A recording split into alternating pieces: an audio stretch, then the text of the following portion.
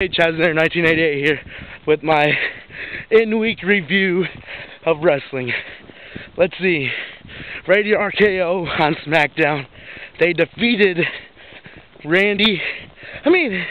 Dolph Ziggler and The Miz. Sunday, Miz beat Randy to retain with help from Nexus. We'll get back to that later. It's a lot of snow out here, but I'm running in it.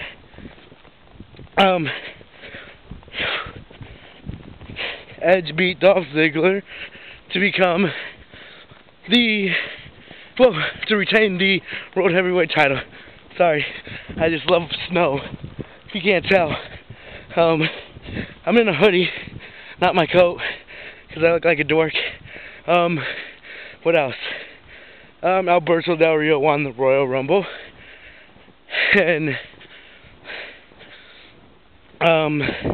he went to Raw. And he said he's going to face the World Heavyweight Champion Edge.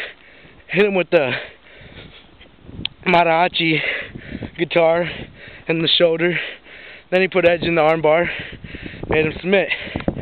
And anyways, so WrestleMania main event. Edge versus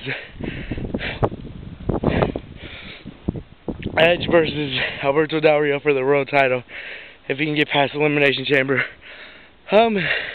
Jerry the King Lawler won a 7-man battle royal on Raw for the #1 contender on Miz's title. I hope he wins.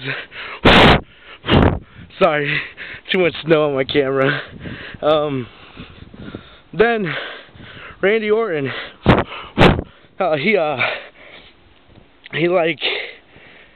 came out after the tag match.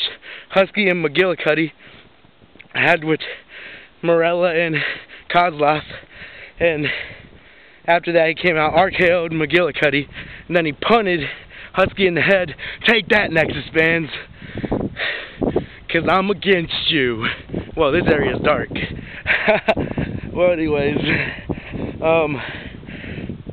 so CM Punk's after Randy, but Randy will punt each and every one of them in the skull.